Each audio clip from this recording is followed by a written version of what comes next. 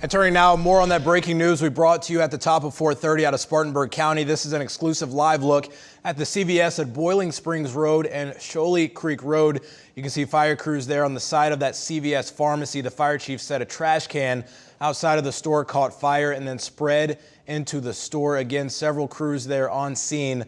The fire chief credits bystanders for helping douse the flames until his crews got there to put it out.